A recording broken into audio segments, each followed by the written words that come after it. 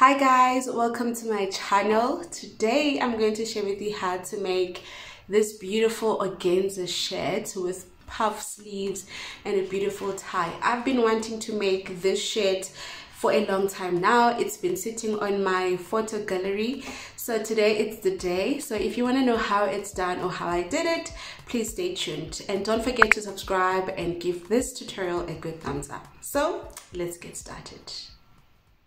So guys, we're going to start by drafting our pattern, and of course I'm going to start by marking our guidelines. So the first line or top line is going to be the shoulder line, which is going to be half of my shoulder, and I'm going to mark 8 inches. Now from the shoulder line, which is half of the armhole, I'm going to mark 9.5 inches, and then square a line across the pattern paper and join the 2 points. And this line, as I said, is a shoulder line. The other line is the chest line. So from the shoulder line, I'm going to mark the full length of my blouse, which is going to be 26 inches. And then square a line across the pattern paper.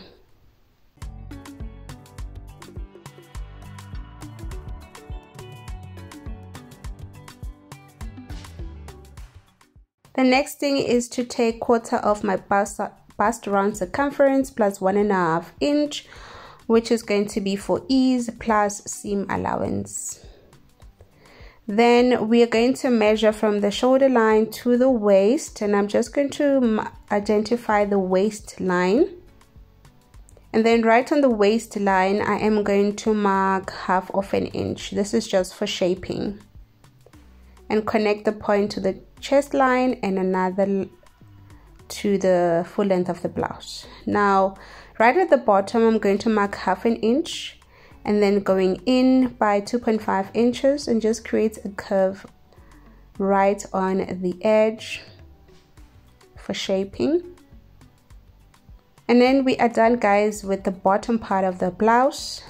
Now moving ahead to the armhole, before I create the armhole curve, we need to mark the shoulder slope, which is 1 inch from the shoulder line. Okay, between these 2 points, mark the center point. I'm going to mark a center point, and then the next thing is go in by half of an inch. Then I am going to mark 1 inch and just connect, create a curved line. And then with a straight line, mark it, join it with this point. But before we do that, let's create a neck width, which is 3.5. Then connect these 2 points together, which is a shoulder slope. Now we're going to join these 2 points. And now we are done creating our armhole curve. This part is going to be for the front, and the one that I'm marking with red is going to be for the back side of our blouse. Now for the neck depth for the back is going to be 1 inch, and this one is going to be for the back, and for the front I'm going to mark it around 6 inches, and that is going to be the neck depth for the front. So over here guys, I'm adding seam allowance for the back neckline, and I'm also going to add seam allowance also on the shoulder, which is going to be 1 centimeter or half an inch seam allowance. So as we're going to start cutting, we're going to cut the back part and the back neckline. Then take this pattern, trace it on a new pattern paper.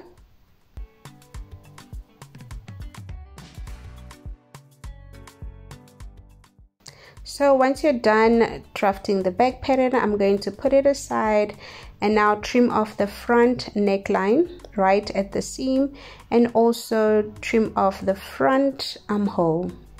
So that's the difference between the front pattern and the back pattern, the armhole and also the neckline. Now we're going to move ahead and drafting the sleeve. Of course, you're going to need a new pattern paper which is folded, and carefully measure around the armhole for the front. And the armhole mine is 10 inches. So remember that this pattern, front pattern, has a seam. So first we're going to mark a guideline right on top, okay? And then from the top part, Okay, to create that puffiness, I am going to add around 3 inches right on top. Okay, and then on the side I'm also going to add 3 inches, and I'm going to mark a straight line from the top down to across the pattern paper.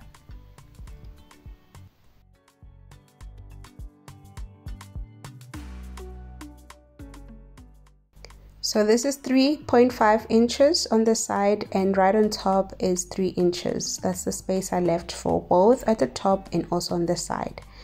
Now we need to measure the cap's height, which is bust divided by 12 minus 3 inches. And I'm going to mark a straight line again across the pattern paper.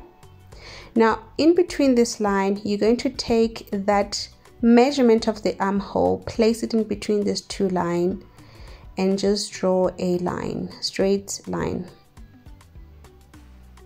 And then you want to find now the full length of my blouse is going to be around 22 inches plus half an inch, okay, for hemming.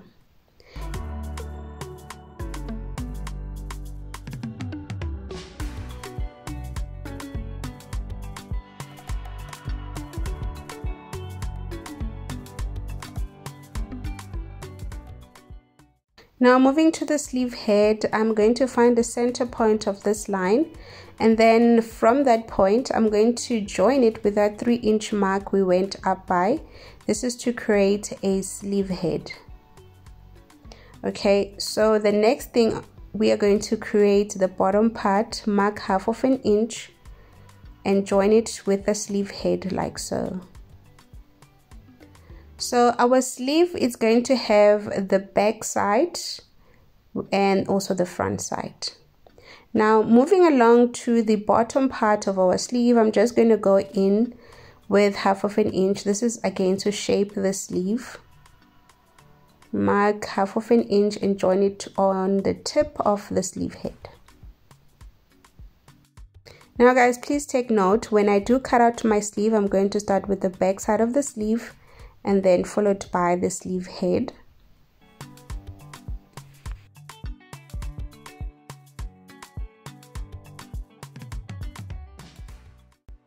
Now guys, on the wrist, I decided to do my own sleeve differently. I am going to do shirring on the sleeve. So what I'm going to do is just to create some lines. I'm going to mark 1 inch for hemming, and then my shirring is going to be half an inch apart. So I marked 4 lines of which I'm going to shear on my sleeve. So guys, I'm trimming off the front side of the sleeve. I opened up my sleeve and trimmed off the front side because there's a difference between the back side and the front side of the sleeve. The front is shallower compared to the back, and I'm going to create a notch right there and also on the center of the sleeve. Please make sure you transfer these notches onto your fabric because the sleeve head is going to be sewn on a gathered stitch. Now the pattern is complete guys, it's time for us to cut this on a fabric. So guys, over here I've got my front panel with the lining and also the organza. I'm going to go ahead and join the organza with the lining so that it's not a see-through, and I'm just going to do that with the serger right on the side, and do the same thing also with the back panel. So I've done that guys. I am going to join the back panel, as you can see, with the front right on the shoulders. So I'm placing them right sides facing and so right on the shoulders using half an inch seam. Now for the sleeve, remember I said you should transfer your notches that you've marked onto your pattern. So we're going to go ahead and create a gathered stitch right on the sleeve head, and also I'm going to go ahead and create shirring. Next thing that I'm done, I'm going to go ahead and pull 2 strings and gather the sleeve head.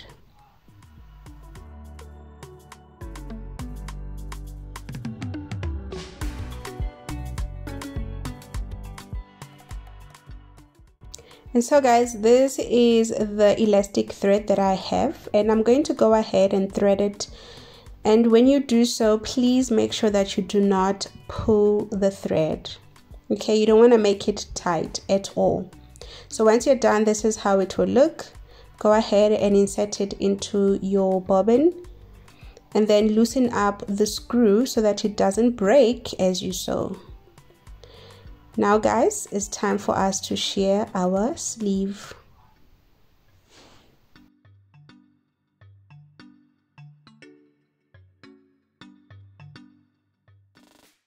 So now guys, I'm going to join the sleeve with the front and the back panel. So what I'm going to do is first join the tip of the armhole. That's how I join my sleeve, and open up the gathers so that they can spread equally around the armhole of the garment. Okay, then the next thing is you want to go ahead into a sewing machine and sew a straight stitch. And our sleeves are attached. The next thing is to turn your garment the wrong side and sew the side seam. I'm going to sew 1/2 inch side seam. For the front part of our blouse, I just need to create a slit. So what I'm going to do is to join the front part together on a fold, mark 1/2 inch right on the neckline, and then the length is going to be 2.5.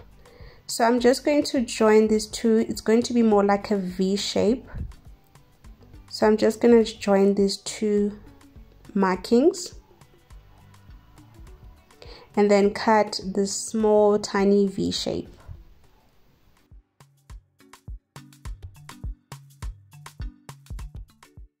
So I went ahead guys and cut a bias just to sew it around that tiny V shape. Okay, I'm just gonna sew it around this V shape only. And then over here I've got my collar. Okay, for my collar I went ahead and I sewed it on the inside. Then I left an opening that is around the measurement of my neck line for the front and back. So what I'm going to do is I am going to open it up like so, and first I'm going to mark the center point of this collar and also mark the center point also on my blouse. So joining these two, like I said, I'm going to open up my collar and join it right at the seam.